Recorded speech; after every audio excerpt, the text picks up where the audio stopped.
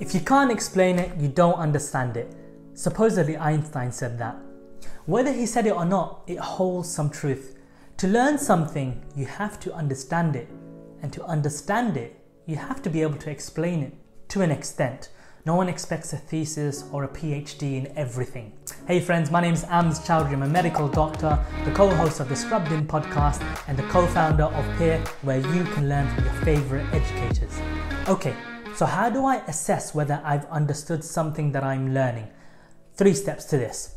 Number 1, apply Feynman's technique. Can you explain it? So it's a bit cliche now with over 100 YouTubers talking all about it. I've even made a video on this previously too, but it's true. Feynman was considered a great teacher because he could take something, understand it, and explain it to others incredibly well. So briefly, it involves you identifying the topic to learn or check in on. Narrow it down to something specific. Make it a question like, can you explain why the electrical activity of the heart produces PQRST waves on an ECG, rather than something broad like, can you explain an ECG? Break it down and explain it.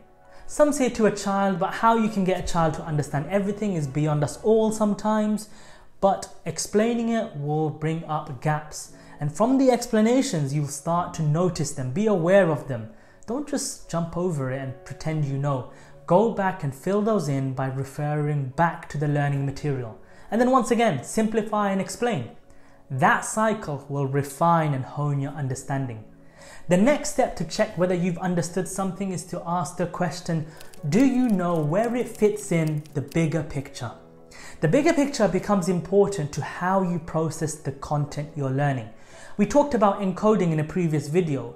The bigger picture strengthens our encoding whilst learning.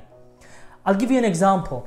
You can learn all about the pituitary gland and how it releases certain hormones and what happens when certain bits fail and how patients can then experience certain symptoms. But when you put it into the bigger picture of it being only one part of the puzzle and interacting with other organs such as the kidneys and the adrenal glands, you begin to understand how the hormones secreted bring about a certain action.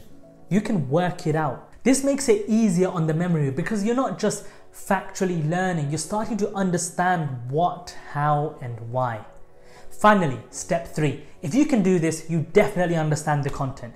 Can you use the knowledge that you've learned to solve problems? Do questions, assessments, quizzes. If you're a medic, go out and see patients and ask yourself, why is what I'm seeing happening?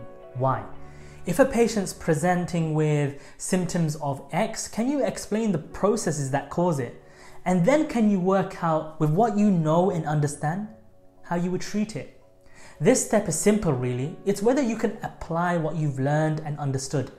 If you can't work out why in a heart attack you get an abnormal ECG pattern like an ST elevation, or better, if you can't work out what's happening from an abnormal ECG, you don't understand it.